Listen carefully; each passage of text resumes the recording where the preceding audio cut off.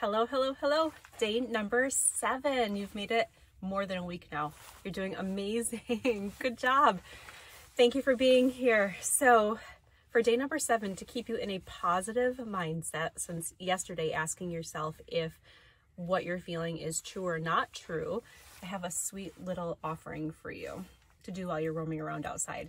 So a little while back, I decided that I wanted to incorporate a gratitude practice into my everyday, and I started to bring that into my movement outside too. So I went for a run, and with every single step, I dedicated each step to saying gratitude for the people in my life that are loving me and they're supportive of me. And I even extended that to saying thank you for their health, thank you for their wealth. And it became really profound. There were hundreds and hundreds and hundreds of people, past and present, that are in my life that I could express gratitude for. It's amazing to know how many good people are in your life. So that's one way that you can keep a positive mindset and add a little bit of mindfulness into your practice when you are outside doing your walks, your runs, spending time with your animals. And another way that you can dedicate each of your steps into building some positivity is by building yourself up.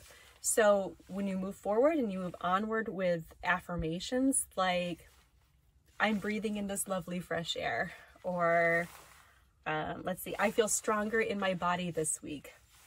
I'll come up with a couple more for you. I feel clear-headed when I am outside in nature. I love my time in nature. I choose my time in nature.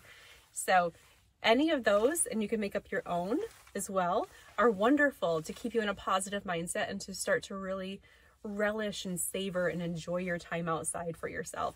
Okay, so I look forward to knowing what your experience is and what affirmations you can come up with yourself, or what doing a gratitude practice while you're taking each step forward and onward does for you.